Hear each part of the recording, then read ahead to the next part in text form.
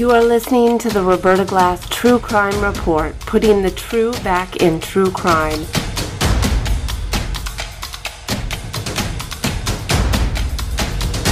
From New York City, Roberta Glass is now on the record.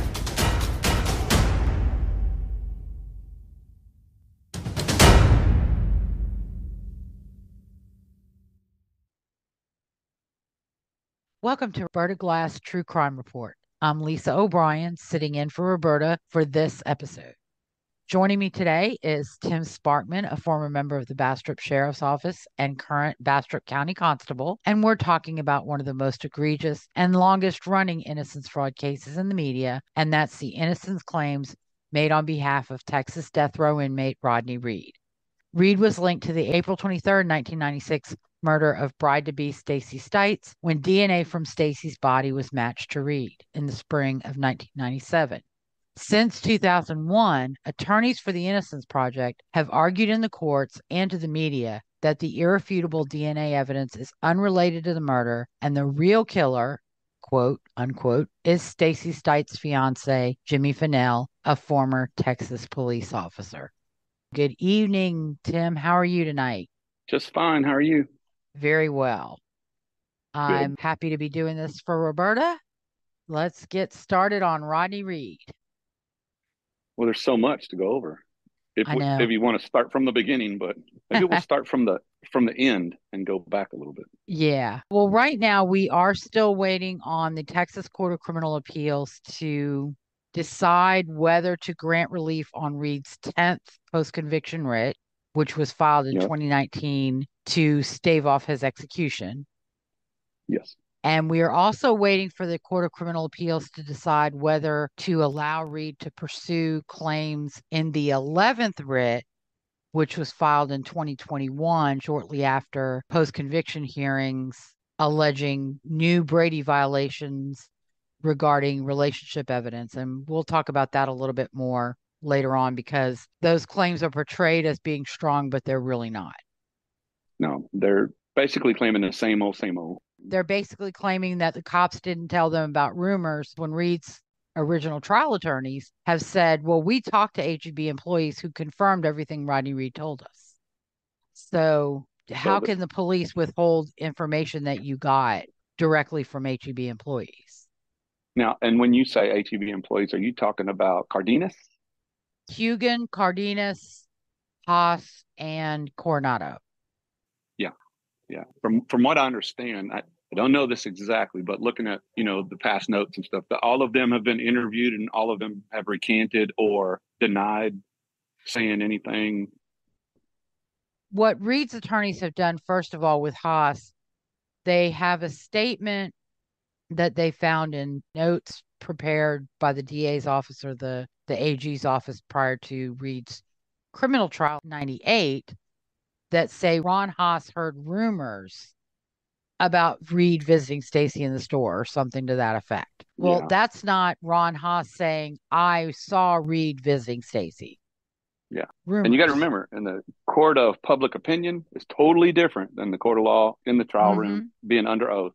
I do know for a fact that when rumors come out, the investigators back then and the prosecutors and stuff were very diligent about anytime they heard or thought they heard anybody who had any kind of information regarding the case, they sent investigators out to interview them and ask them, hey, okay, so we hear through the grapevine that you got some information. We would love to hear it. I have to give them props. They went out trying to find anybody who can dispel what they thought was true and what they had evidence of. They're like, if there's some evidence, and they just weren't like, okay, we don't want to hear anything that is anti our case. Which is how they're portrayed, and that's wrongly. Yeah.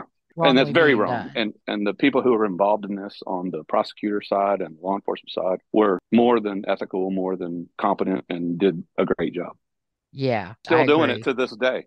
The right. same people that have been working on this since 1998 are still working on it. Yeah. It's amazing. And that's something too. Cardenas and Coronado demonstrate that. The statement from Cardenas was, Jose Coronado told me Reed used to visit Stacey in the store. Yeah. They went to Coronado, and Coronado actually said, I never said that. I didn't tell him that. I know nothing about this guy and Stacy. And personally, this is my own opinion. I believe that once Reed was arrested, his relatives and his friends and family were coming into HEB and saying, you saw Rodney Reed talking to Stacy Stites all the time and trying to plant those seeds. Yeah, I don't even know if it was once he was arrested. I think it was more closer to the trial. That's where they based it on, because when he first got arrested, even Rodney said, I don't know that girl. I've never seen her before. He sat down in front of David Board. David Board was very professional, very thorough. He did an excellent job interviewing Rodney. And they got him in the interview room. He wanted to ask him a couple questions about Stacy, and he said, I don't know that girl, and he was not under duress. David did an excellent job. Yeah. Of interviewing him, and this is your chance. Tell me if you know her. And he said, I do not know her. I've never met her. I've seen her picture in the paper.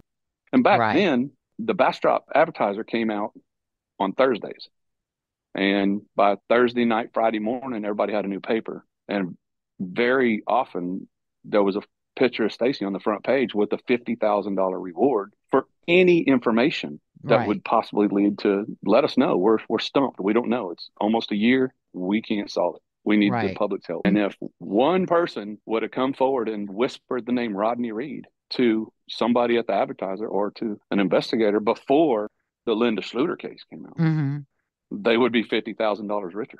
Right. Exactly.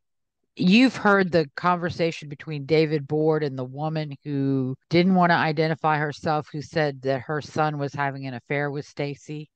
No, I do not know it was David Campos, and there was a caller, an anonymous caller, and he called her and trying to get the son's name and trying to get more information, and she was convinced her son was having an affair with Stacy. In that call, if you listen to it, Campos says at one point, we think that is the boyfriend's motive.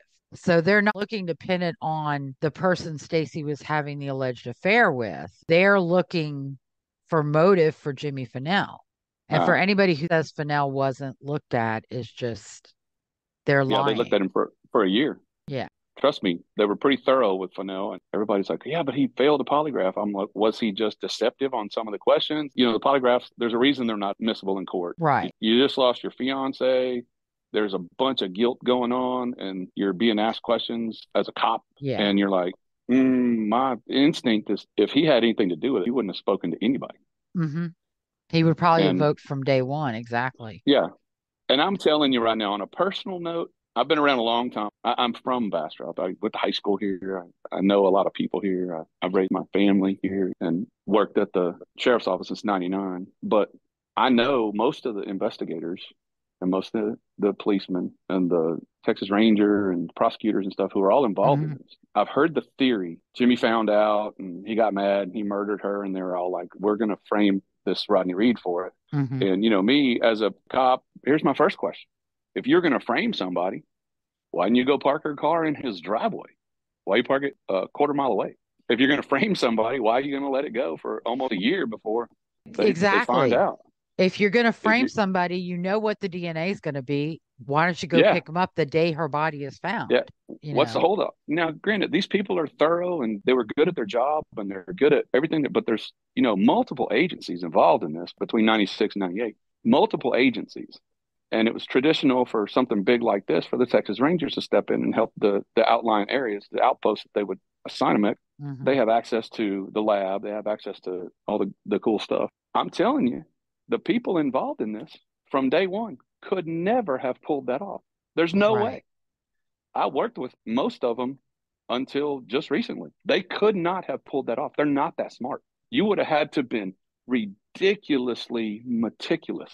First of all, her mom's got to be in on it because she's the last person to see her alive. She said, 8:30, 9 o'clock. She was in flip-flop shorts and a T-shirt, bouncing around with Jimmy, and they were heading upstairs. They went upstairs, and then 5, 6 o'clock the next morning, her boss is calling, said she didn't show up. And I've heard the theories coming from New York and all the people who are on salary for the Innocence Project. Like Cyril Wick is one of the smartest dudes around, but he gets paid a lot of money by the Innocence Project. And I'm going to tell you right now, if you ain't telling the Innocence Project what they want to hear, they're not going to pay you. Exactly. And I'm not saying he's wrong. I'm not saying anything, but his theory on how she died and the autopsy report and all that kind of stuff, I've been to 1,000 autopsies, I've been to all that stuff. And I'm like, there's no way he could have read Barlow's report and came up with this theory of she was dead way before. So her mom's got to be in on it. Mm-hmm. And then if you look at the evidence and all the stuff coming up, so let me get this straight. Dr. Phil and all the Innocence Project want us to believe that Jimmy murdered her in their apartment, whether she was drowned, which dispels the drowning thing. I don't even remember who said that. That was something that wasn't all that long ago. She was drowned in her apartment or something of that nature. Mm-hmm. That's why she had an extra amount of fluid in her lungs. That's Kevin Gannon. So if he drowned her in her bathtub, how is Reed's saliva still on her chest and neck and stuff at the autopsy? So that dispels the drowning thing. And then these guys, Jimmy Fennell, and I don't know, I think they said Curtis Davis. They thought Curtis might have went over there and helped Jimmy, because Jimmy couldn't have pulled this off on his own. Right. But they think he had help because, first of all, how do you get back to his apartment? She was in shorts, T-shirt, 9 o'clock at night. And sometime right after that, she was murdered, but she was found in her HEB clothes. Mm-hmm. And when she was found, every day she wore a knee brace on her knee. So these guys who murdered this girl, and they're in haste, they're panic mode, they're trying to figure this out. Okay, we got to get her dressed in her HEB clothes, and we got to put her in the car, and we got to take her over there, and we got to set this scene up and do everything like that. They were so meticulous when they dressed her that in that knee brace, they even rolled up tissue paper and shoved it down next to her knee so that brace didn't rub on her kneecap. Mm-hmm. So they didn't just throw the brace on and put her pants on over it and put her tennis shoes on and do her hair, all that stuff. I mean, remember, she's supposed to be dead, and they're supposed to have dressed her in her HEB uniform, went out and staged this, and then got a ride back, went and parked the car, got a ride back. They talked about this on the Dr. Phil show. Yeah. She was dead. Fennell team must have staged this. And I'm like, even the best serial killer in the world, the BTK killer and all these guys were not that meticulous. Mm-hmm. They did it constantly trying to hide their tracks. They want us to believe that in the haste, they were so detailed that they remembered to roll up tissue and put it in her knee brace. Because it's in evidence. Pieces of tissue found in her knee brace on the body. Yeah. That tells me right there, 100%, she put that knee brace on. She rolled up the tissue and put it in. Now, my personal theory, and has been since day one, if you're familiar with Bastrop, when you come down 21 from the Giddings area, you're going to cross 95, and the first thing you're going to run into is a set of railroad tracks. I think one of Reed's cousins or something said that they had been out partying together, and they were at their mom's house, and he walked home about the same time she was coming through. And if he's walking down the railroad tracks, if you know what I'm talking about, between the high school and Chestnut Street, and you're walking down the tracks and a train is coming towards you, the only thing you can do is step off the tracks to the left about 20 feet, and that's Fayette Street. And it runs from the parking lot of the high school, and it goes straight to Chestnut. And then if you cross Chestnut just a little bit, you got to go back over the tracks and cross and just a little jog. It turns into MLK, which is where Rodney lived, like 1 block off of Chestnut. If he's on his way home, walking down the railroad tracks, and a train is coming, which was common back then. I remember working patrol, and you couldn't go through town because there was a train going through there for 20 minutes. That's just my theory. If there was a train coming and she was stopped at that train on her way down Chestnut, Rodney would have walked straight into her truck. And if you look at the autopsy report, she probably didn't have her door locked. I mean, we don't know. There's no forced entry or nothing. The window's not broken. She probably didn't have her door locked. She probably never saw him walk up to the car, walk around the back of it. He opens her door, and she's got a huge bruise contusion on the left side of her head. Mm-hmm. Even the autopsy says, as she was punched by a large-fisted person. My theory is he saw this girl, opens the door, punches her, knocks her out, shoves her over the center console, climbs in, turns around. In his words, he said, last time I saw her, we had sex in the state park. If you make a U-turn and go straight back up the hill, you run into the entrance of the state park. He probably pulled in there, did the deed. Now he's in panic mode. What's going on now? So when you leave there, You don't want to drive back in town. You got a dead body in the car with you. Take a right on 21 and you go down, and the first major intersection you come into down there is 1441. Take a left there. One of the first roads you come to down 1441, which would be out in the country back then, Blue Bonnet Circle is a old dirt road that curved back there. There wasn't very many houses back there. Whether he knew that or not, I don't know. I can only imagine he was in mild panic mode or severe panic mode. What am I going to do now? What have I done? What have I done? And he pulls down the first dirt road, drags her off into the thing, heads 1441 back to 95. You take a left. It takes you right to the high school. And you park that truck at the end of Fayette Street, and you walk straight back down about a quarter mile to your house. And that's where the truck was found, at the end of Fayette Street. Drawing a blank on the officer's name. Paul Alexander. Paul Alexander was diligent enough he was making rounds. He said, that truck wasn't here the last time I made a round at the high school. And he ran the 28, which is the license number. It comes back to Jimmy Fennell. It's not stolen. It's a little odd that it's sitting here, and it wasn't here an hour ago, 2 hours ago. And now it is here. And that gives you the timeline. Paul Alexander might have pulled up right after Rodney got out and walked down Fayette Street.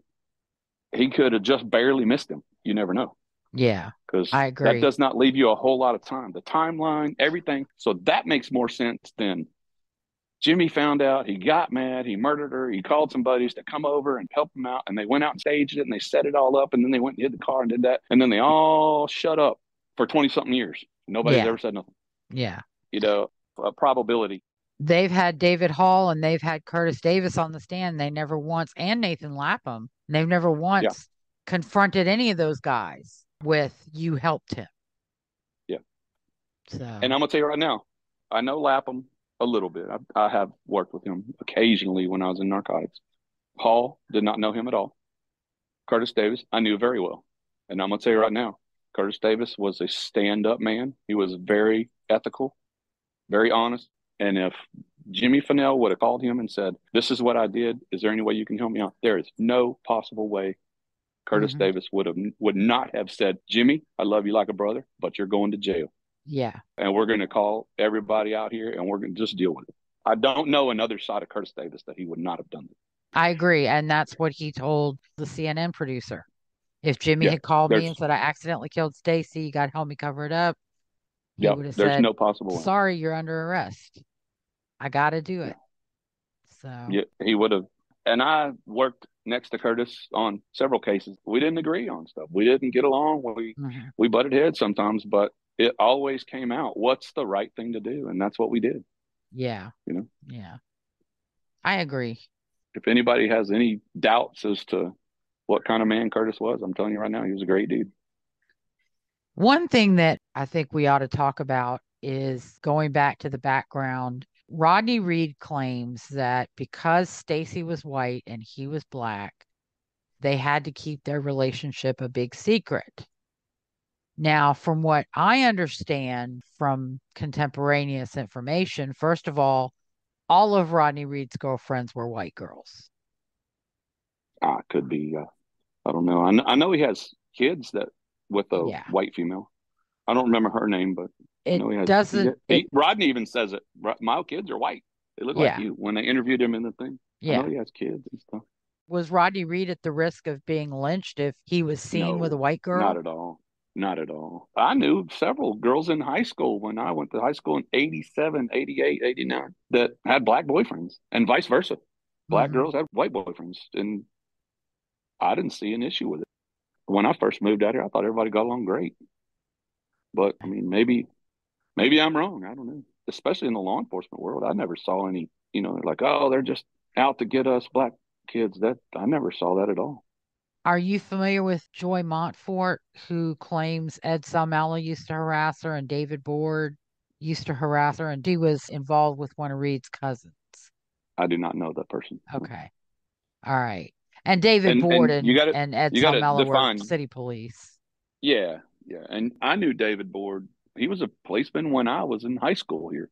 And then fast forward later, he's the chief of police. And I've known David Board for a long time. And I've never known him to harass anybody. Now, granted, you got to define harass. Are they saying he just followed me around, pulled me over all the time for no reason? Or was he doing something personally? Or I did not know Ed very well at all. I knew of him, but I did not know. And that's another thing too. I guess it depends on which chair you're sitting in.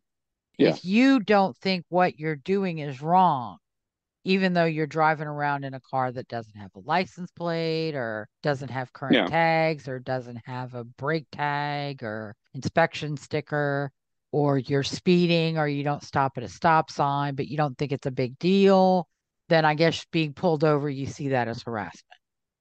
Maybe so, but I mean, I know there's bad seeds everywhere, especially nowadays. It's all over the news and stuff like that. But I never knew anybody that would just go out and create work. It was so prevalent. In my patrol days, I'm like, there's no way. You don't have to pull somebody over for nothing. I guarantee you, there's plenty of people out here who are in violation of something. And you have to be very ethical and moral about what you do. What it is what you do when nobody's looking. If you can't do the headline test and pass it every time, then you may think about choosing a different line of work. And the headline test, and I don't know if you've heard of it, is what I'm doing right now. How is this going to look in the headlines tomorrow? Okay. And if you can't pass that test, if you're not okay with it being in the headlines, then maybe it's something you ought to rethink doing. Mm-hmm. How is this going to look like in the headlines tomorrow? And for the most part, all the guys, even if I saw another officer doing something that was a little unethical or immoral, I would say something to him. Hey, I had an officer before in my car pull somebody over, and I read his probable cause, and it wasn't nothing like. And I said, that is not true at all. And if you think I'm going to testify to it, you're wrong. You need to think about what you're doing here. I mean, it didn't have anything to do with this case, but it was something small. But I was like, you can't make anything up. And if people are out here thinking, these cops just make it up and pull me over for no reason, a lot of times you got to look at the totality of the circumstance, the time of day, where you're at, what you're driving, how you look. Do you look like all the rest of the criminals that we have to deal with all the time? Are you in the same area? And you may or may not be doing anything, but and that's how part you of react field sometimes investigation. can escalate. If you're cooperative and you answer questions and you do as you're asked to do, it goes very well. If you're belligerent, if you're yelling, if you're screaming, if you're cursing, if you're refusing to comply, then it's going to go differently. Yeah, definitely. And it's not going to end well for you. And the thing is when you take things to a level of that, bad things can happen, whether they're right, wrong, or indifferent. Bad things can happen. I'd rather comply as much as I can. And if I feel he's in the wrong, then there's other ways to go about it. Go in and make a formal complaint. If somebody's actually harassing you, don't just tell all your friends, this guy pulled me over for no reason. Yeah. Well, you ain't got no license plate on your car. Right. Like you said, if I don't feel like I was doing anything wrong, they must be picking on me. But that's just law enforcement in general. Guys, you got to remember they got enough to do as it is. Most of the guys I know ain't got time to make stuff up and create work for themselves. Right. All right. Well, let's see. What other topics do you think we ought to cover? What's come up lately? The one thing that I do know recently, do you remember was it 2019, November 20th was the last execution date. And then Dr. Phil did a big show. Was that 2019 or? I believe so, yes. And then that's when Kim Kardashian went and had Thanksgiving with Rodney at the prison and all that kind of stuff, which good for them. I'm going to tell you right now, I have been interviewed by the Innocence Project, and I started off the interview by telling them I agree 100% with the Innocence Project. They do great work. They have great resources. But they are 100% wasting their resources and their time and effort on the Reed case, like the Morton case from Georgetown. That is exactly why the Innocence Project is around. Yeah. For stuff like that. That guy was innocent and he was wrongfully convicted because of prosecutor error or misjudgment or whatever they did on purpose, not on purpose. I don't know what it was, but there was evidence that showed that he was innocent and it was withheld. Nobody is withholding any evidence in the Reed case. They're begging for credible evidence. You can't get on TV and tell a reporter, everybody knew that Rodney was dating Stacy. All these people knew it, but nobody can give any kind of credible, like every time somebody comes forward and they think it might be credible, turns out, well, I really didn't see him. I just kind of heard somebody talk about it one time when I was at a party or something like that. That's not credible. You got to have some sort of credible information that backs it up. The thing that gets me about these witnesses that have come forward in the last couple of years is, why did you not tell police this information when Stacy was murdered in 1996? Who was the teenage girl that was on Dr. Alicia Phil? Slater. Slater. So Slater gets up there and says, I worked with Stacy at HEB. I asked her about her ring. Correct me if I'm wrong. I'm just going off what I remember. You're right on track. We were in the break room. I said, oh, what a pretty ring. Are you excited about getting married? She says, not really, because I'm dating this black guy named Rodney. No, I'm sleeping with a black guy named Rodney. Sleeping with a black guy named Rodney. 2 weeks later, or a month later, she's murdered. They find her body in the thing. And I do know that investigators, Texas Rangers, whoever, went over and interviewed everybody at HEB.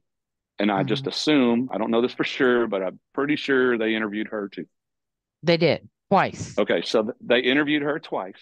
And if she would have whispered the name black guy named Rodney, she would be $50,000 richer at 16 years old in 1996. They had no idea. And HEB was offering all this rewards. They were going around to shops and stores, and 100-something men got tested. You know, if you were walking the parking lot at HEB, come up to you, hey, do you mind letting us swab your mouth real quick? And they were putting all that information into APHIS, and nothing showed up. Yeah. If she would have said, you know, I remember talking to her, but I think, correct me if I'm wrong, she said she didn't even know Stacy. I haven't read her complete interviews or complete reports regarding her interviews, but what I recall is that Alicia Slater, she was like a cart girl. She had an incident where somebody in a van apparently tried to kidnap her or grab her. Okay. So she was one of the first people they talked to, thinking it might be related, that Stacy's murder might be related. Yeah. Well, that makes perfect sense. Alicia Slater did not disclose this alleged statement by Stacy that she was sleeping with a black guy named Rodney and didn't want to get married because, you know, you've got Susan Hugan, who's allegedly seen bruises and has seen Jimmy Fennell emotionally abusing Stacy, or had seen Stacy's demeanor changing when Jimmy Fennell appears. But she doesn't say, and I saw this, her boyfriend's abusing her, and I saw her, and she introduced this guy to me as her good friend Rodney. You know, once again, information in 1996. She says, well, I didn't know it was important. How the heck can you not know that is important? Not only the alleged abuse. And from what I remember, anytime back in the day that something came out about the HEB, I know the prosecutor's office and the investigators were pretty thorough about looking into it. Like somebody came in and said, yeah, I knew Stacy. She worked in customer service and she always waited on me and she was very nice. And so, of course, they go in there and ask, okay, does Stacy work in customer service? And they said, no, she's never worked in customer service. She works in the produce, you know, and Stacy went in early in the morning and got off like midday. Whereas if you're 16 years old and you're doing a half a day work release at the high school, you probably don't even get to work till 1:30, 2 o'clock in the afternoon, or maybe even sooner. So it might have been a deal where Stacy wasn't even at HEB at the same time this girl was, but I don't know. Totally agree. They dispelled all that stuff and things. But where I was going with that, back in November of 2019, and it got real hot and heavy, and they decided to try this case in the court of public opinion. And they got a whole bunch of people on the bandwagon. The Kardashians got involved, Dr. Phil, and all the celebrities and stuff in Hollywood were signing up this petition that Kardashian was sending around to support their cause and Rodney and free Rodney, because Dr. Phil, the human lie detector, says this is a travesty. And he doesn't remember that 20-something different judges have looked at this in so many different angles and so many different ways. He's just taken hearsay as fact. And when Rodney's family gets up there and says, yeah, they all knew this, and they won't even let us testify to this. And they're like, nobody credible can come forward with any information. Well, Amanda Seal, I don't know if you remember her. Yes. She impressed me very much. She signed this petition. Very well-known comedian, actress in Hollywood. She hosted the BET Awards and stuff. Super intelligent girl, super nice. She signed the petition and then got on the computer and started doing some research. when she figured out what she just signed up for, I think she contacted them and says, hey, take my name off that list. And any of you people who are signing this petition need to do some research and realize what you're signing, what you're doing, and who you're signing this for. She gained a lot of respect from me by doing some research. And if you could just do a little bit of research and look into it. I've had numerous conversations with people in the community out here who are 110% pro Rodney. There's no way he did it. There's no way. And I'm like, all right, tell me how you came up to that conclusion. Well, they were dating. I'm like, no, there's no proof at all that they were dating. There's no proof. Well, that's a word on the street. I'm like, well, you can't really go by word on the street, because what happened was when Rodney got arrested for killing a 19-year-old, 100-pound white female, every small little white girl that was in the neighborhood out there buying drugs and stuff has now turned into Stacey Stikes. Mm-hmm. There's 20 different women out there who were believed to be Stacey.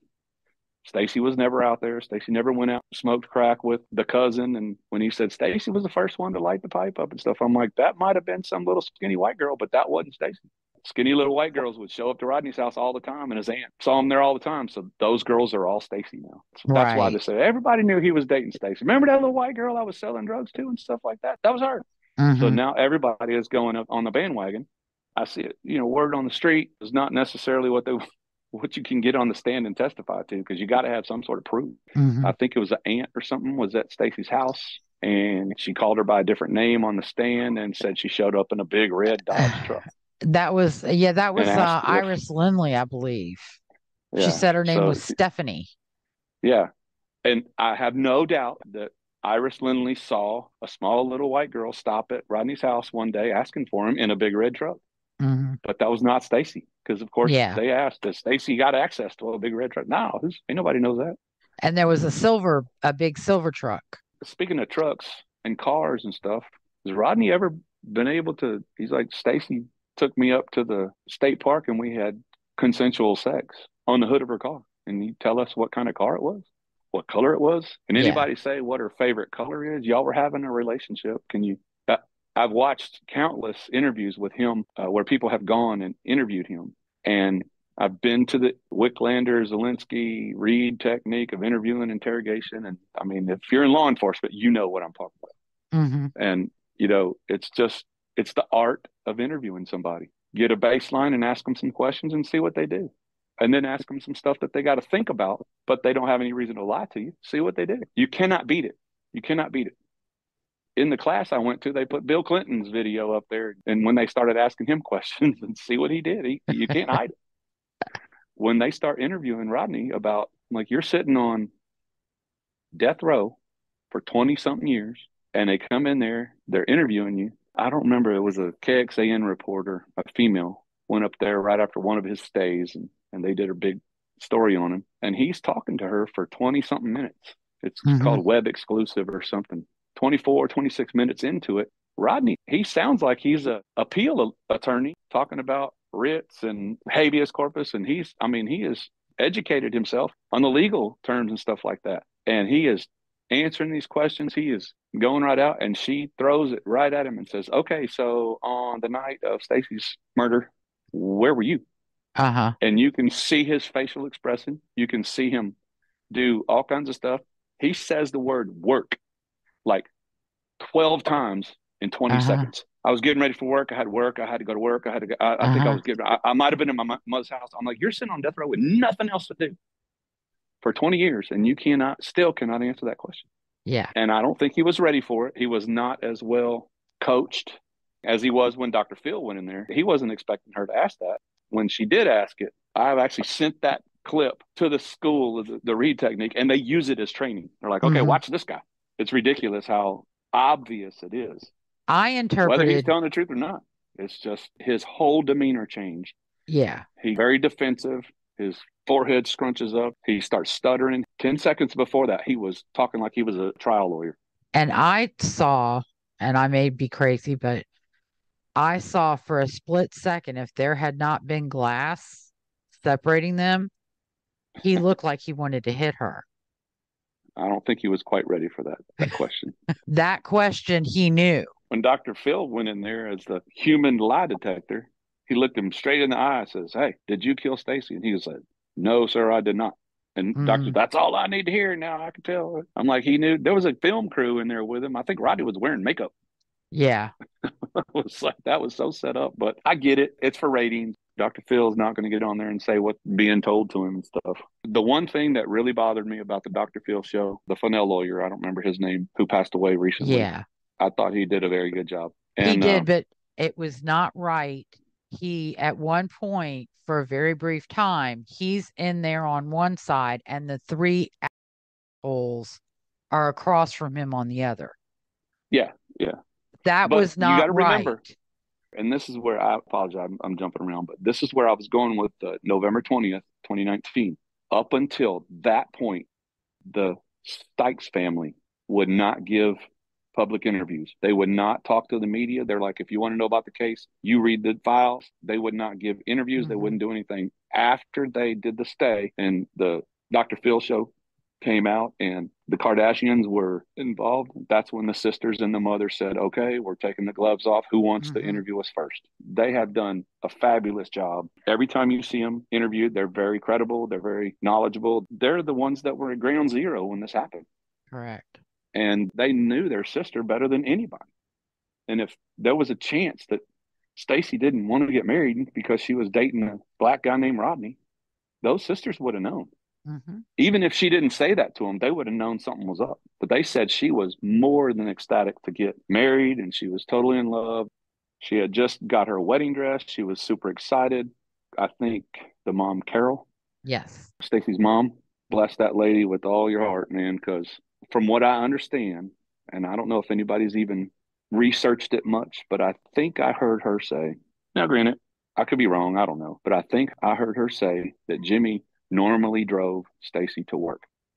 He would get up, drive her to work, and then he'd come home and go back to bed. They only had one vehicle. I think Carol is the one that mentioned, maybe you should just take Jimmy's truck in the morning and I'll bring him in later when you get off. I got to go to town anyway. And I think they were going to do something for their wedding. Yes. If it had not been for Carol probably saying that, Jimmy probably would have got up and drove her to work that morning. Whether she realizes that or not, that would be a big deal. Like, man, if I would have never said that, she'd still be here. She wouldn't have run into Rodney, by herself. Yeah. And from what I recall, though, from reading Carol's statements, is it actually was she and Stacy both thought that was the more practical avenue to take. And it does make sense if she's coming into Bastrop the next day anyway. There's no sense in getting up at 3 o'clock in the morning, driving 30-something minutes to HEB and then driving home and then having to go right back. That's another thing I wanted to talk to you about on a lot of the claims with the witnesses that claim there was strife in the relationship between Stacy and Jimmy Fennell. A lot of them say, well, she used to hide when he came to the store. Now, Jimmy was in Giddings. He worked as a police officer in Giddings. Stacy worked at the HEB in Bastrop. How likely is it for Jimmy Fennell to have been able to pop in to the Bastrop HEB to see Stacy? Yeah, he would have had to make a concerted effort to drive. That's an hour there and back. Yeah. Hour and 20 minutes or something like that. Unless he was in Bastrop doing some sort of business or something and he's like, Stacy's over there. And, it's young love and stuff like that. But Stacy didn't really have a job where she could receive visitors. I wouldn't think that he's able to go, well, she might be on break. I'll go hang out with her for 10 minutes or so. Granted, they're young and in love and getting married and stuff like that. Can't be without each other. But if they're like that, I doubt very seriously she was hiding from him or anything like that. Right. Exactly. Of course, none of those claims are corroborated. It's all, this must be how it is. This must be, I've heard so many, she was dating him and she was scared of Jimmy. I didn't know her, but from what I have heard, she didn't seem like she was a weak person. Like she would put up with that for very long at all. No. Carol and the sisters that I know and have met now, I was like, I don't think anybody in that family would have put up with an abusive relationship. And they surely would not have been supportive in her marriage to him. Crystal and Deborah have both said unequivocally that Stacy would not have tolerated. That would have been the first time Jimmy physically, emotionally, she would have been out. She would have been gone. She would not have tolerated that. And Curtis Davis said that from his observations, it looked more like Stacy was the boss in that relationship because he said at Could one be. point, Stacy said jump and Jimmy said how high.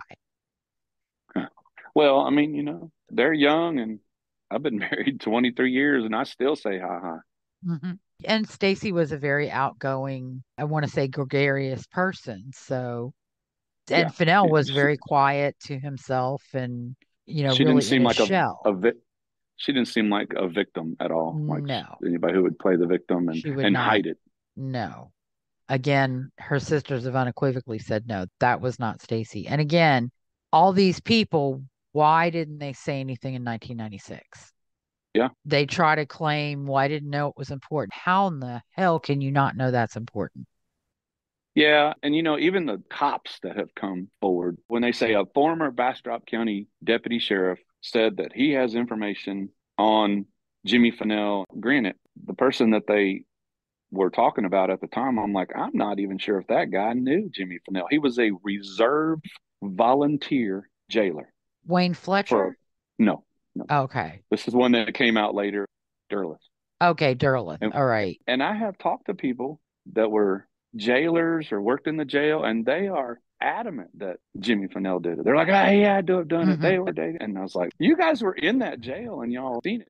Most of the people have now changed their mind. And once you pose the actual evidence, nothing against any of these people that are coming forward, but this is probably the largest case that's ever come out of Bastrop. And there's a lot of people that have been able to jump on the bandwagon, get their 15 minutes, and not saying that they don't believe that they might have seen or heard something, or back in the day when I was in there and they come in and Jimmy might have brought somebody in and was rude to them. And like the one I sat in a hearing when, what was that guy's name from Giddings? King. He was a lawyer. Yes. Something Steve King. King. Stephen King. Yeah. He came in there and he said, a client of mine came to me and said she saw Jimmy Fennell the night she was murdered in a truck. And Jimmy grabbed Stacy. It was Jimmy and Stacy, and he rammed her face. And I was like, man, how is this possible? Because, of course, they stopped everything. They had a trial. They brought Reed in. And this guy said, I told the prosecutor this information, and he just told me that ain't going to have nothing to do with it, because the prosecution knew that this was just another person coming in. And there's no doubt she might have seen two people in a vehicle at the old Frontier store in Page on 290, which is about halfway between Giddings and Bastrop. She said she stopped there on the way to work to get a soda out of the machine. The store was not open, and she saw a car there, and she saw Jimmy and Stacy in there, and they were fighting, and he slammed her face into the thing.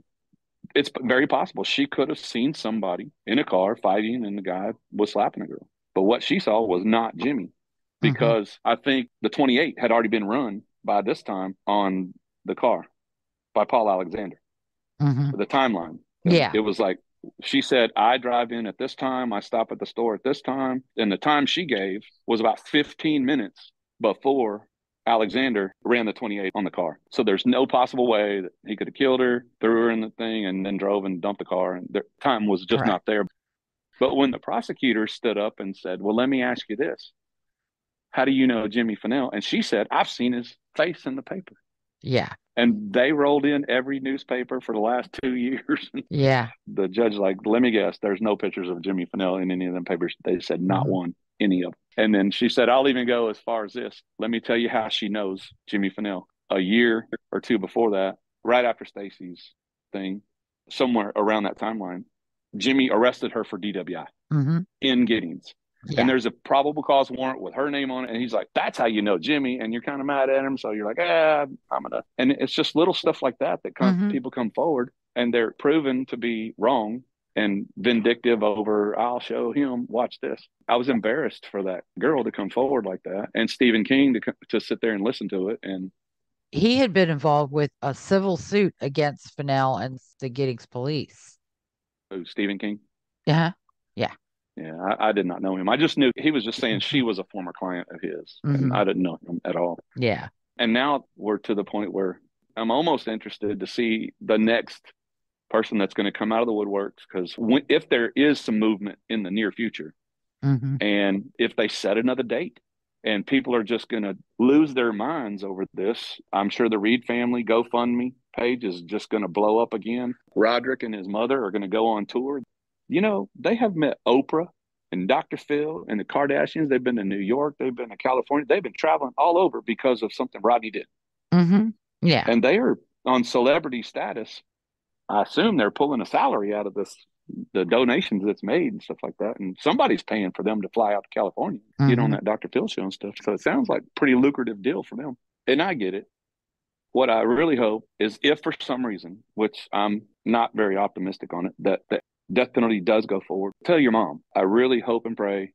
Don't tell the public if you don't want to, but tell your mom, you know, come clean with your mom so she doesn't have to live the rest of her life thinking that, you know, because she's been telling herself this for so long.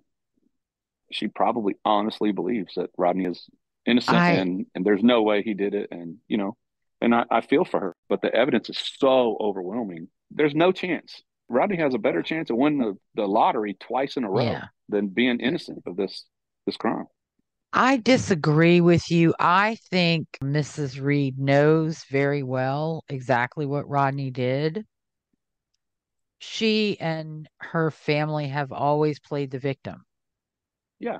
And she let Rodney play the victim because he didn't want to do the work. He quit school because everybody was always out to get him. Yeah.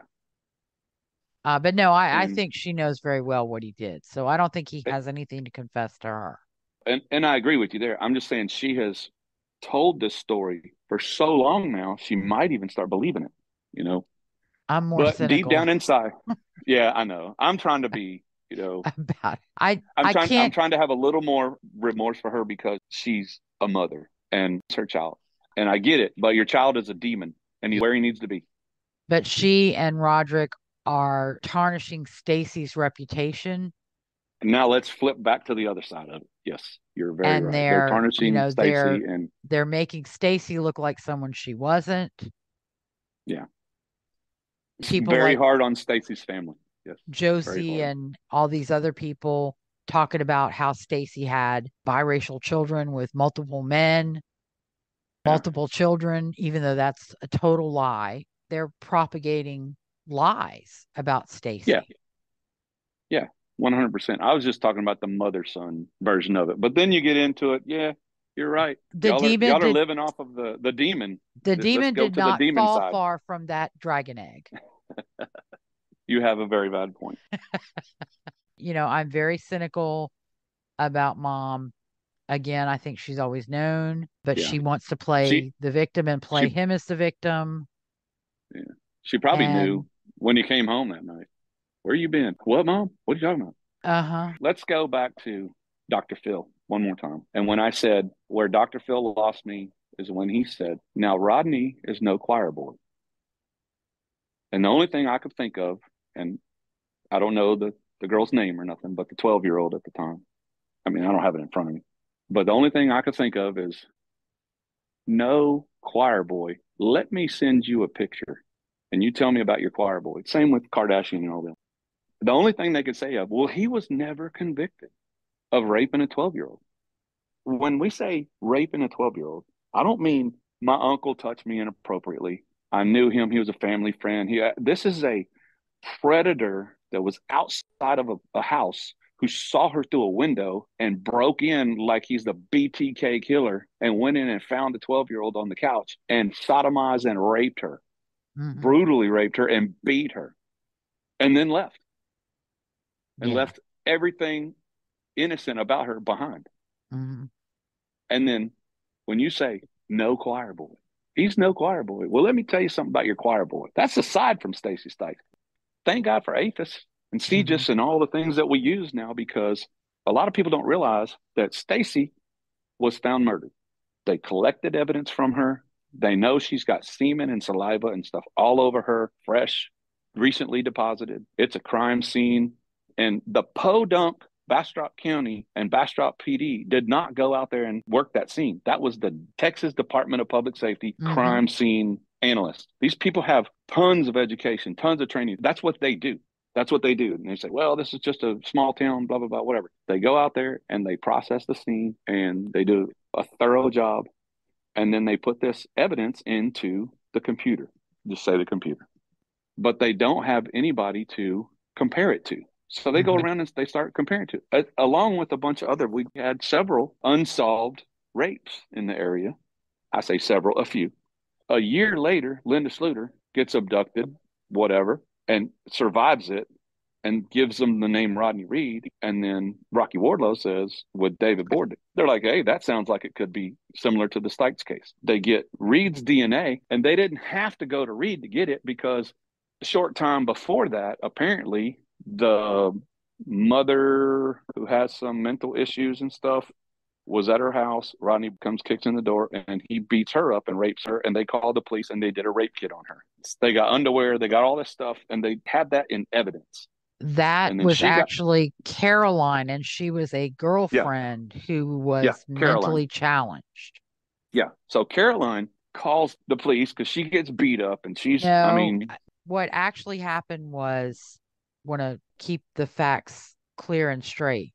Caroline was a mentally challenged girlfriend. When she didn't want to have sex with Rodney Reed, he would beat her and rape her. Yes. Her, like a social worker, she was getting help from like a social worker to take care of her rent and pay her bills and things like that, because she was an adult. And the social worker noticed her sitting funny. Yeah. And asked her what happened. So she didn't call the sheriff's office. The social worker. She told the social worker what was happening. The social worker called the police. Okay, so maybe I'm wrong with how they got this evidence, but I thought it was from Caroline, where they went out and they did a crime scene. They took evidence out of her house. Correct. And they did a case, like a rape case, and they did a rape kit on her, and they did all this kind of stuff. And then they take that as evidence. From the defense side, they've said, well, David Board just saved this stuff in his locker to have it on hand. And that's not what happens at all. If you go out and you take a felony rape case, by law, they have to hold that for 10 years. Yeah. You cannot destroy the evidence. Even if she comes in and gives an affidavit in non-prosecution, I'm not going forward with this, and they dismiss the case, by law, you have to keep it for 10 years. Yeah. You can't just say, well, she doesn't want to pursue it, we're going to throw it in the dumpster. Yeah. You can't do that. So they have that on hand. So they take that stuff and they send it to the lab when they suspect him of the Linda Sluter case. And they say, well, let's get Reed's DNA into APHIS or CGIS, whichever one does the DNA. So they have that evidence, and it may or may not even been at the crime lab. I don't know. But they test that and get his DNA off of it. They put it into the computer, and up pops like 3 or 4 unsolved rapes where we have DNA, but we don't have nobody to compare it to. One of them is the 12-year-old. One of them is the lady under the bridge. I don't remember her name either. Vivian and Angela. Yeah. Yeah, and Stacy. And they're unsolved DNA cases. We don't know who the guy is, but we got his DNA. Now they're solved. We know who it was. Yeah. They scoop all this up, and then they file the case on him. So you got to go off the probability. Now he's a known rapist, because we got at least 3, if not 4, active rapes in the last few years where he is the donor of the sperm that they found on the victims. And one of them is dead. Yeah. So they file the highest case, they take it in there, and they talk about all that in the punishment phase. You know, you can't talk about the 12-year-old in the trial, but once he's found guilty, you can bring all that up in the punishment phase, and you roll it all into one. And when Dr. Phil says, well, he's never been convicted of that. Well, you know, he's been convicted of the ultimate case, and they've used all of these to help send him to the death penalty. Correct. But on TV, they downplay so much. He is no choir boy.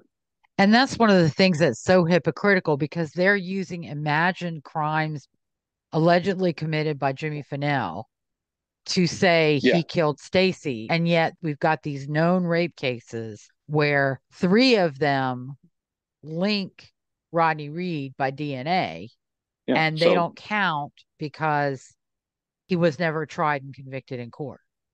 And we got to remember, now, I did not know Jimmy. I don't know Jimmy. Jimmy was a cop. He probably should have kind of got out of the field after the whole Stacy Stikes case, but he apparently thought he could handle it. He could do things. Now, I don't know the specifics of the Georgetown thing. I have my own opinion on it, but he got what he deserved. official oppression. I mean, that happens all the time. Can't tell you how many times it was offered up to me. I kept my ethics and my morals intact, but it happens all the time. I'm not defending him at all. He served his time. He did it, but that was 10 years after Stacy. Now, granted, one of my favorite prosecutors that I worked with at the Bastrop County DA's office, who's no longer there, she said at one time, she goes, if we are going to judge Jimmy Fennell on his actions post Stacy murder, then we should be able to judge Rodney on his actions pre Stacy murder.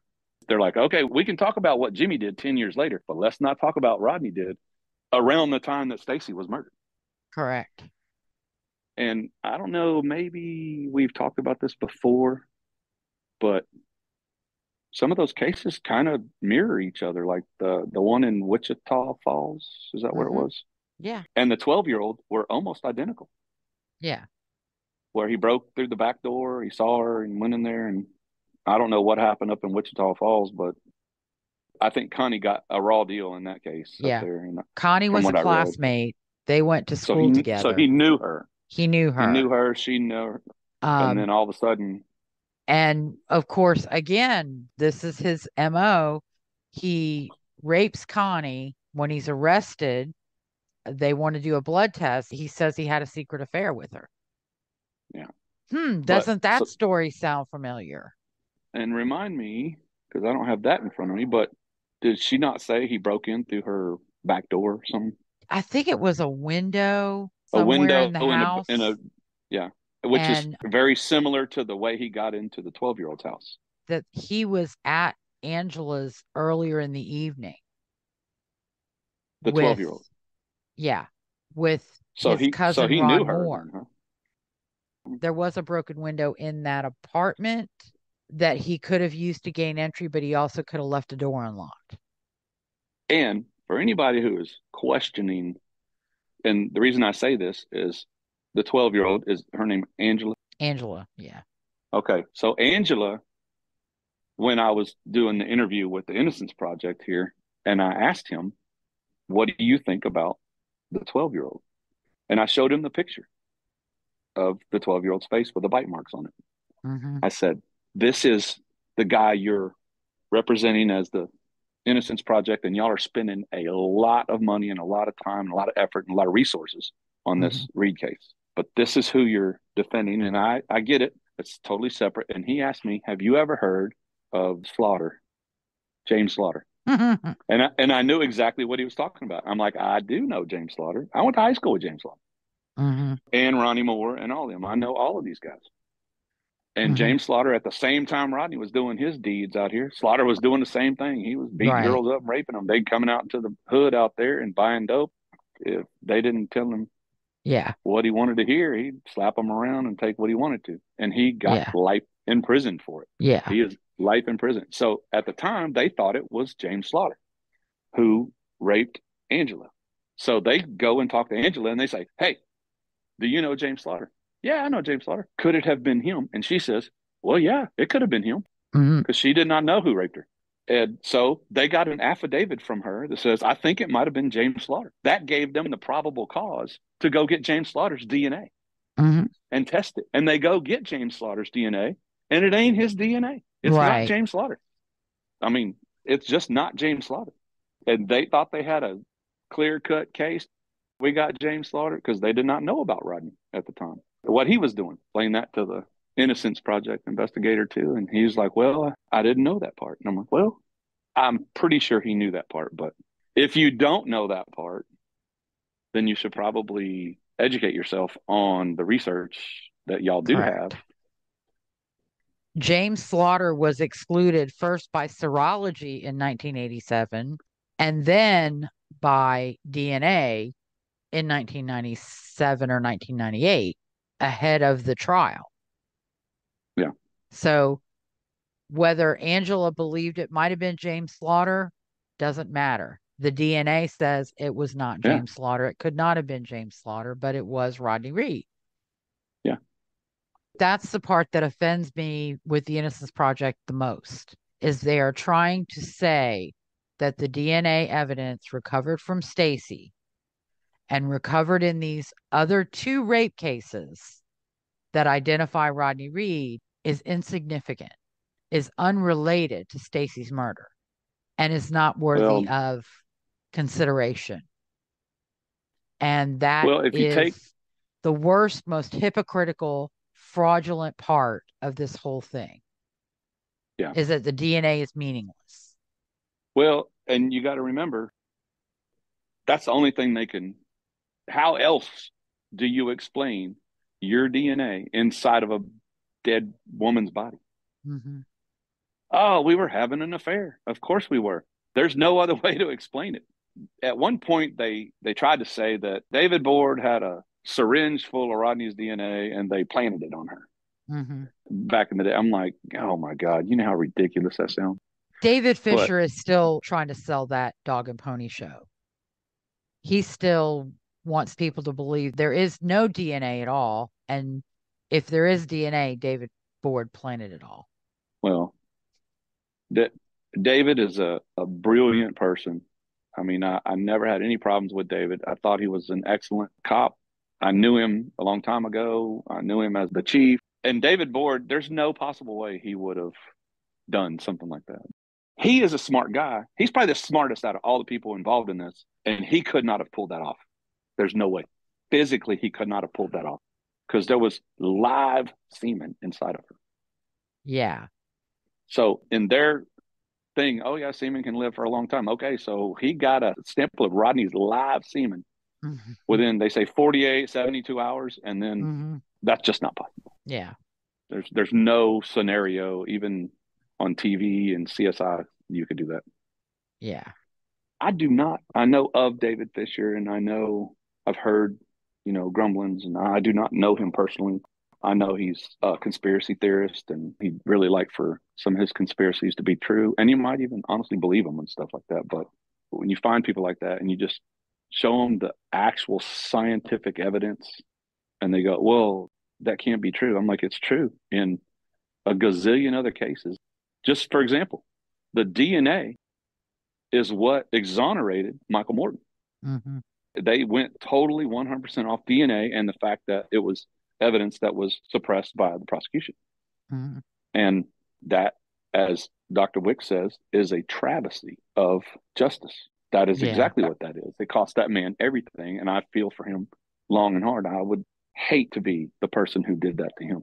Yeah. There's no possible way I could even sleep at night if I knew that there was an innocent man in prison. Based the little bit of research I've done, what happened actually was, at the time, the DA suppressed evidence that he believed was equivocal that would not help the defense. And so the defense never had an opportunity to try and use it.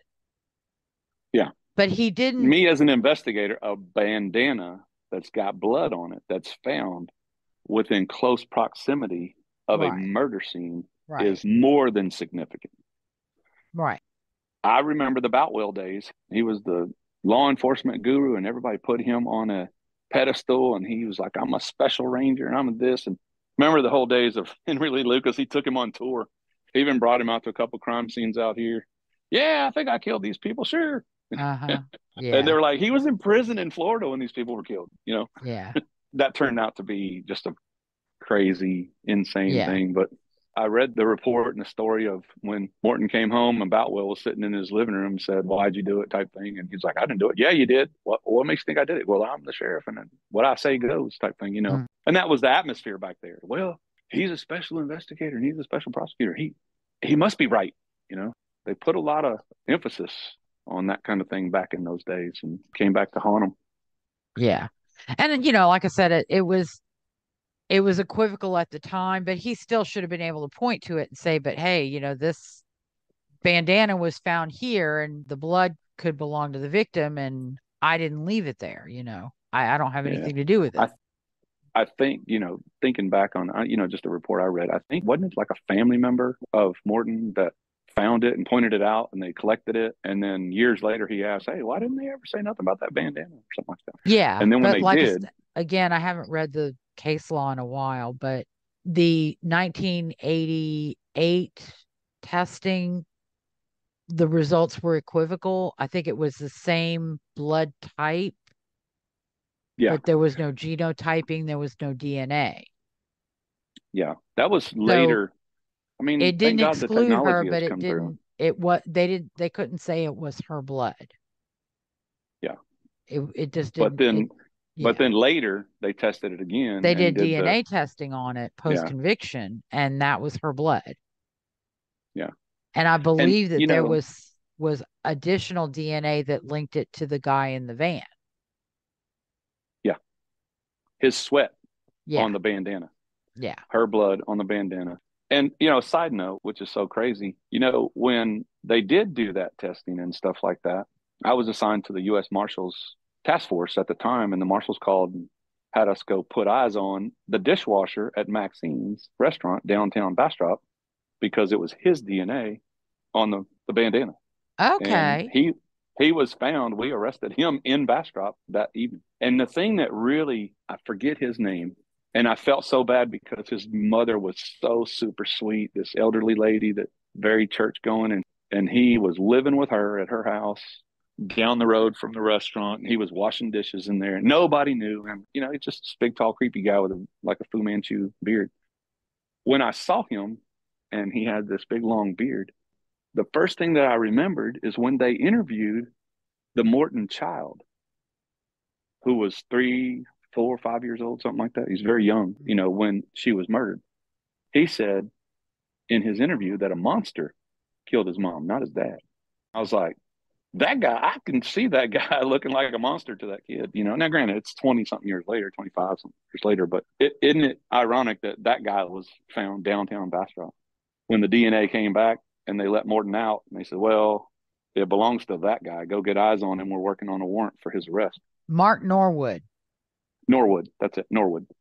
Mm-hmm. Yeah. Mark Allen Norwood.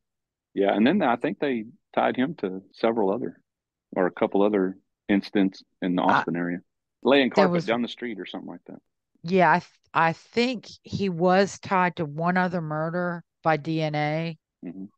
So, but yeah, I'm probably not going to be very popular with this, but I don't believe that at the time of Morton's trial, I don't believe that the DAs had anything that would make them doubt that they were right.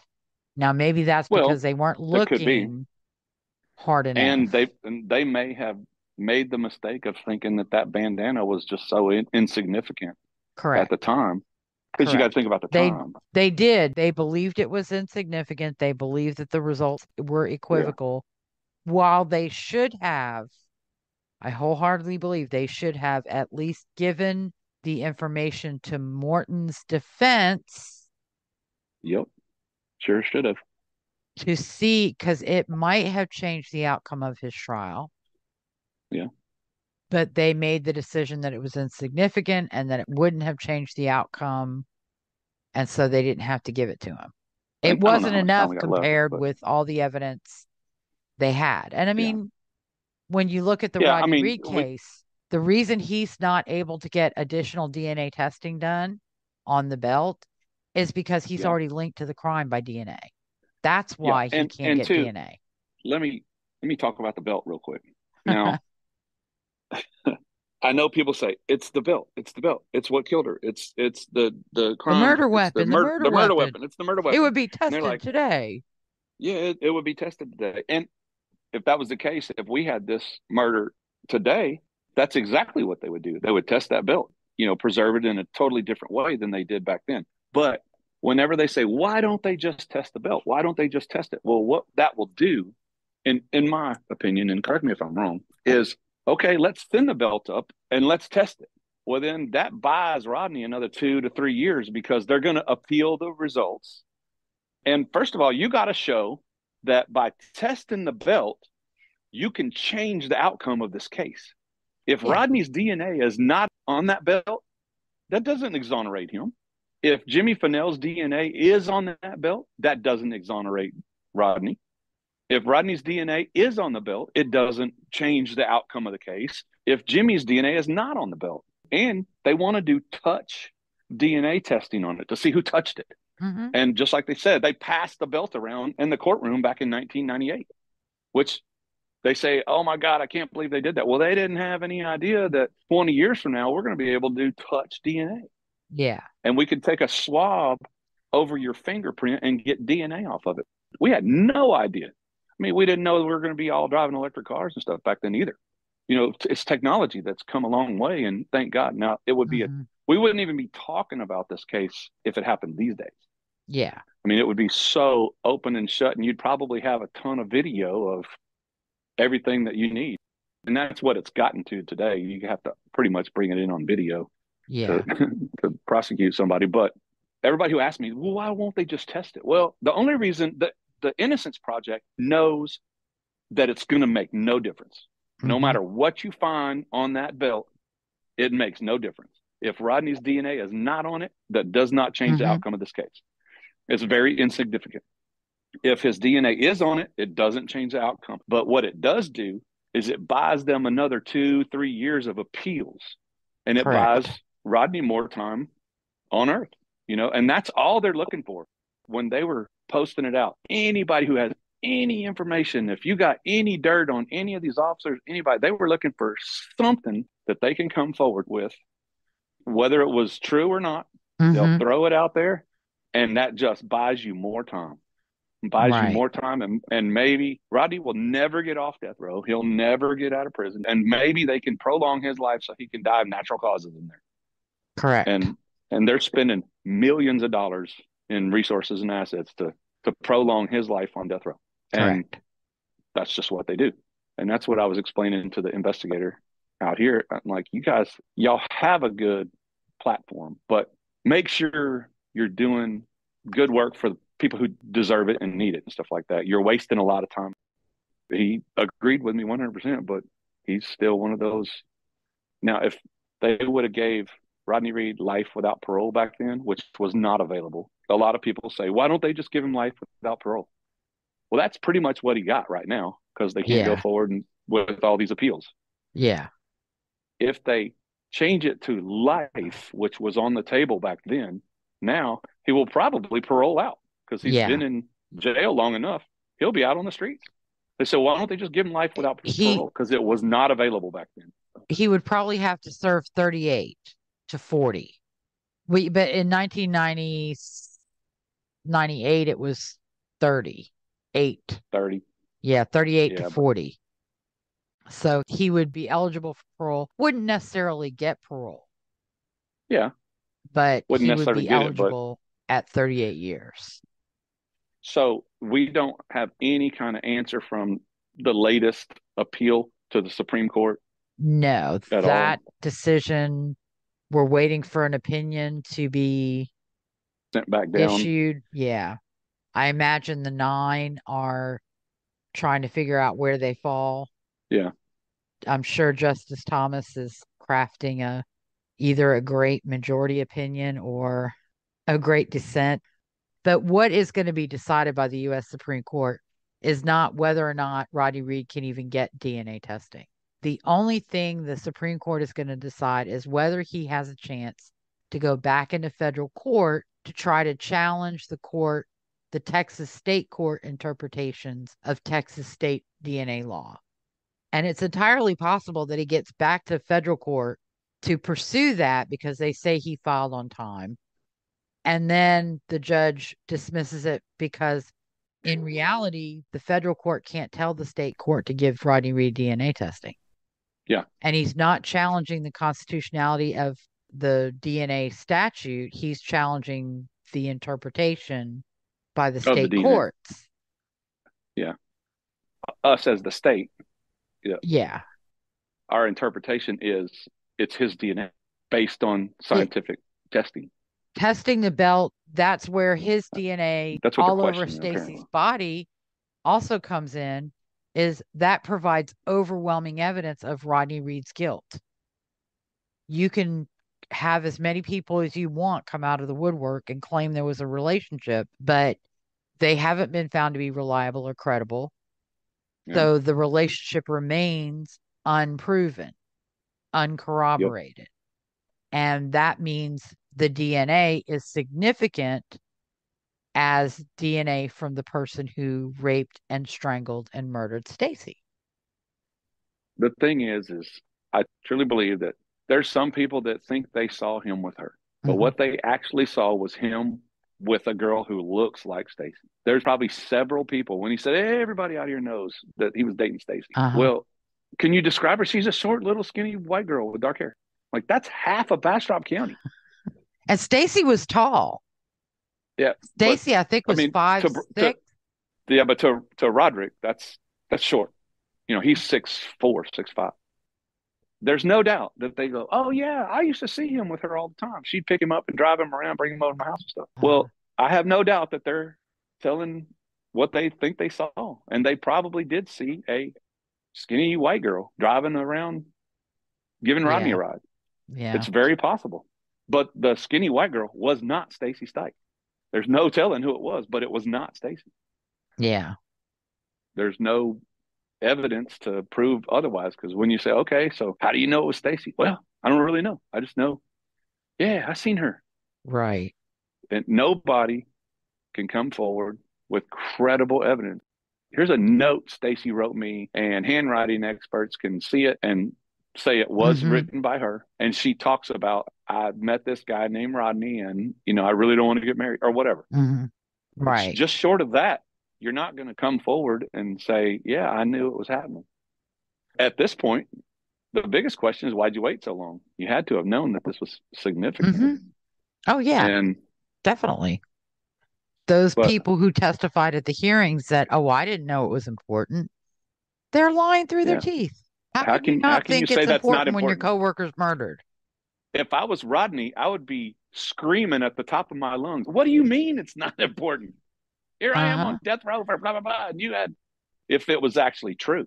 Yeah. Rodney knows there's nobody going to come forward. And I mean, he's played all his cards.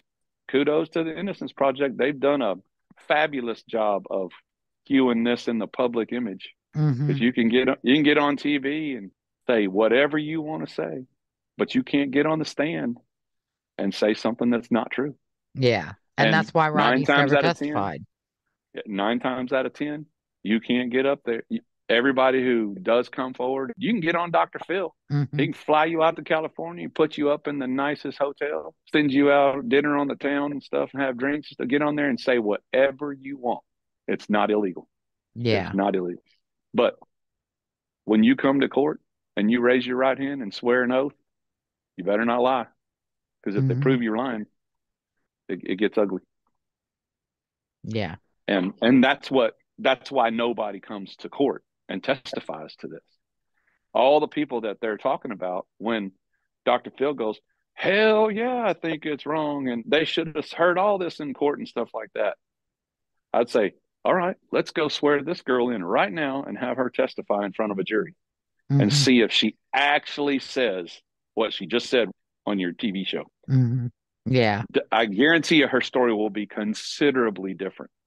Like, well, you know, I don't really remember, but I kind of had a thought where maybe that really didn't happen. But for some reason, I vaguely remember this incident. And then when you show her, you're like, well, how could it have happened? Because you didn't work with Stacy at the same time.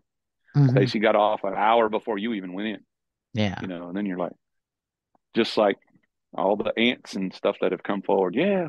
How do you know it was Stacy? Well, I know Stacy when she worked at the HEB. She worked in the service desk and she used to wait on me and she was very nice. Well, how could it have been Stacy when Stacy's never worked the service desk? Maybe it wasn't Stacy. You know, yeah, that was a whole lot to go on. Meller Marie Aldrich, who said Stacy waited on her in customer service and had a best friend named Rose who lived at the projects, a Spanish girl. And well, there was no Spanish girl named Rose working at HEB, nor did Stacy work in the customer service department. Yeah. And she may have been remembering another girl that she talked to at HEB. And I'm not saying she just got up there and flat out lied, just saying she, in her mind, oh yeah, I remember that girl I used to talk to. I remember that girl. She used to talk about some girl named whatever. You know what I mean? Yeah. But I will say this about the whole case. Everybody involved on the prosecution side Lisa Tanner and her team, and Brian Gertz and his team, and everybody who's involved from the Texas Rangers and stuff did a number one class act job. There's some little stuff like, do we wish we would have searched Jimmy Fennell's apartment at the time? Sure we do, because we wouldn't be talking about it now. But at the time, they didn't have any reason to search us. He was, a grieving fiance. And they were in his apartment. Those guys, Curtis and all them went to his apartment to talk to him, and console him and be a friend. And if they would have seen anything out of the ordinary, like signs of a struggle or anything out of place or whatever, they would have brought it up. And it probably would have piqued their interest. And I'll go as far as to say, I'm not sure if they didn't go over there as friends and look around and say, well, maybe it was, I don't know, maybe it was Jimmy. You think he could have done this? Every scenario is possible. The fact that they didn't search his house immediately is that's a no-brainer to me. Me as the investigator, I don't think that would have been high on my priority list. The apartment was in Lee County, so they would have had to go to Lee County and get a Lee County judge to give them a warrant. And they had no probable cause, because last place she was seen, and he's the prime suspect, are neither count as probable cause under the Fourth Amendment. The search and seizure, Fourth Amendment, that's kind of my wheelhouse and stuff like that. They would have had probable cause to go back there. I guarantee if they would have said, hey, Jimmy, do you mind if we come search your house? He probably would have said, sure, come on in. At that point, knowing what we know now, he didn't have anything to hide, for sure. The statement from Carol, Stacey's mom, said that when the manager called, she called upstairs to Jimmy, obviously woke him up from a deep sleep. He runs down, gets in her car, and takes off to go look for Stacey because she didn't make it to work. Yeah. Everything is fitting. If he just went and dumped her body and hid the car and got a ride back and came back, and apparently Carol is the one that said she heard one person walk down she heard Stacey is what she said. And they said, well, how do you know it was Stacey? Well, I didn't see her, but when you're in the house and you got 3 kids and a husband and your 5-year-old walks down the hall, you know who's coming. You don't see her. But when your husband walks down the hall, you know it's him. You can tell, she's probably heard Jimmy clog up and down them stairs 100 times, and she's probably heard Stacey clog up and down them stairs, and she can tell the difference when it's Stacey or when it's Jimmy. So in her mind, she's like, well, I heard Stacey leave. I heard one person get in the truck and drive off, And Jimmy would have had to make multiple trips. Yeah. Jimmy would have taken 2 or 3, would have had to have 2 or 3 trips getting the body in the truck. There's also the theory, well, the body was in the truck for several hours before. Okay, well, that means he put it in the truck and left it in the parking lot and then went back up to the apartment. I can tell you the whole reason they're trying to move the time of death back is that they think it gives Fennell more time to get from Bastrop back to Giddings. Well, that doesn't do him any good because Carol is the last person other than Jimmy to see her alive. That's her daughter. She knows what she looks like. I guarantee you that image is burnt in that sweet lady's head for the rest of her life. Yeah. That was the last time that is burnt into her memory. She's never going to forget that. They have to move it back to a time when we know Stacey was alive and well. Then you get into the discussion that I was talking about earlier. She was alive and well at 9:00. Okay, if he killed her at 10, that means they had to have dressed her in her HEB uniform and take her and put her out there. Yeah. And we go back to the investigator. You said his name. He came up with the theory she was drowned because the autopsy says she has fluid in her lungs. Fluid in her lungs. I don't know how much time we got, but I'll give you my theory on that. I've been to a bunch of autopsies. I've been to my share of murder scenes and been, all that kind of stuff. Stacey had a big tumbler full of water in her center console. And I think it was busted up and cracked. And there was still water and ice in the bottom of it, from what I believe in the crime scene photos and stuff. I think that cup was still in there somewhere. But what it was is she grabbed her a big thing of ice water and was drinking it on the way to work. Okay, so if she's drinking this 32-ounce cup or whatever big cup of water, and she's got half of that cup full of water in her stomach. And then she suffers a severe head injury.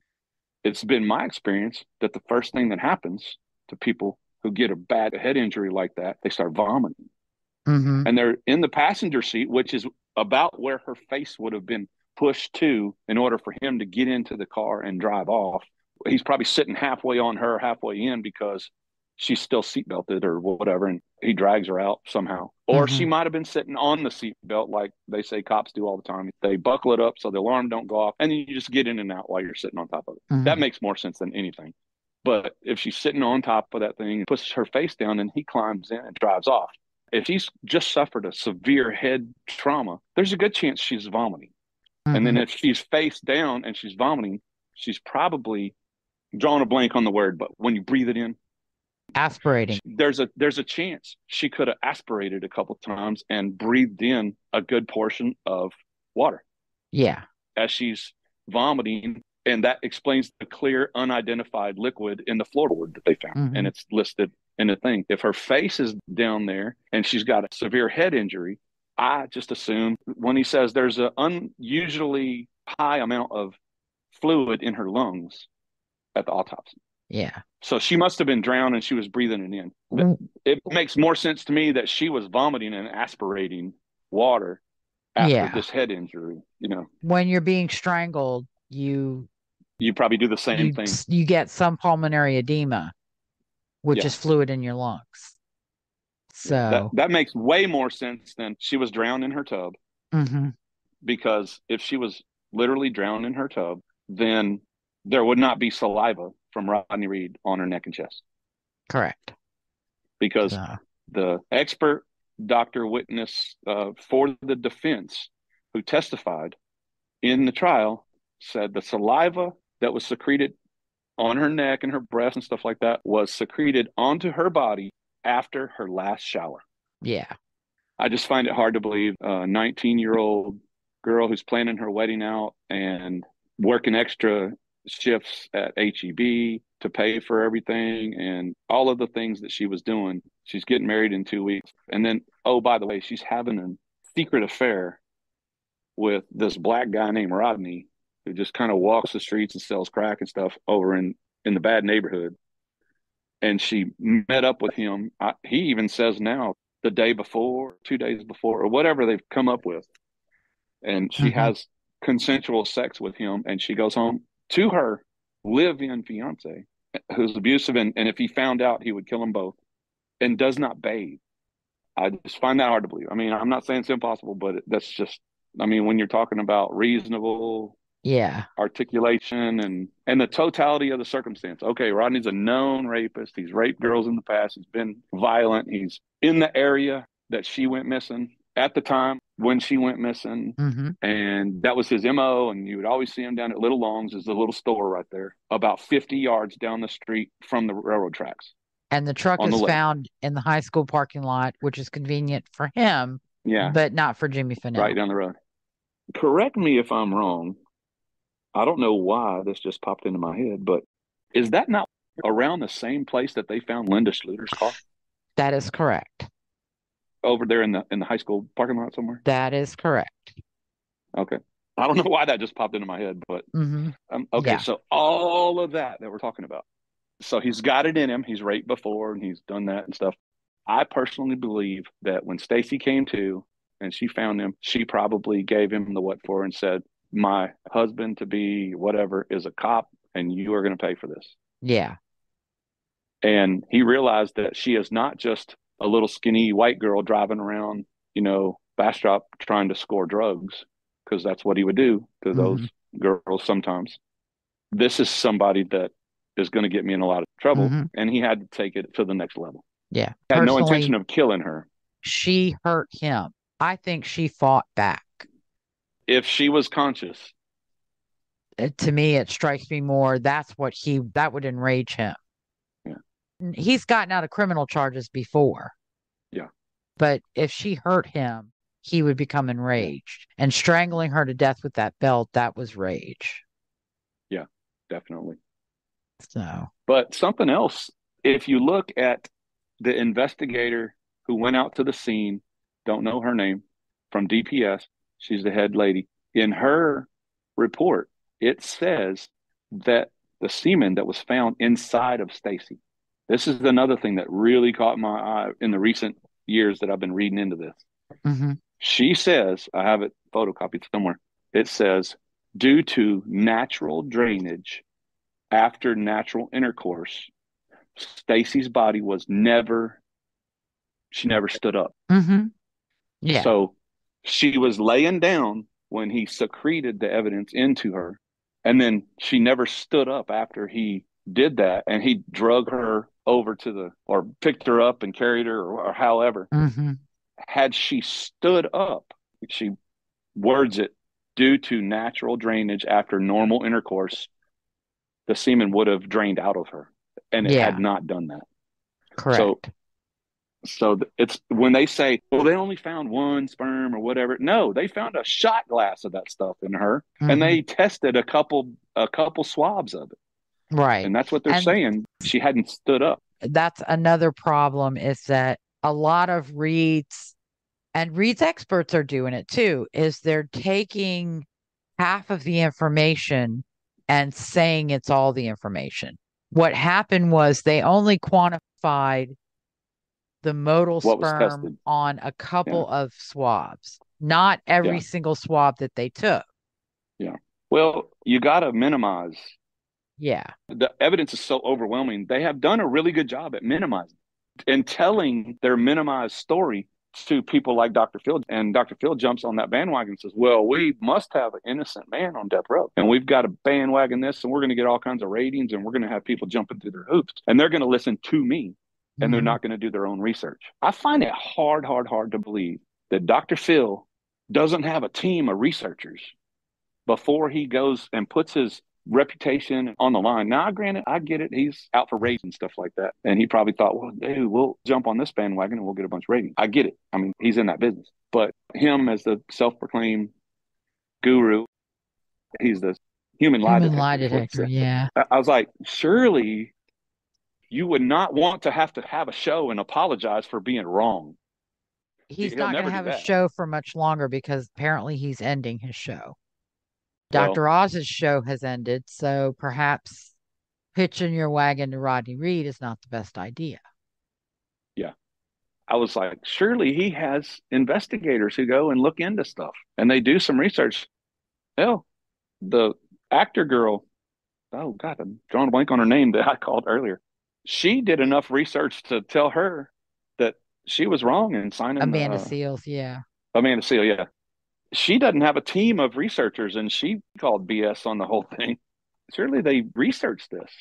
Something that I don't know that the general public realizes is Rodney Reed has a PR person, and that PR person circulates the latest bullshit pleadings over the internet. All Dr. Phil had was the bullshit pleadings that Rodney Reed's filed.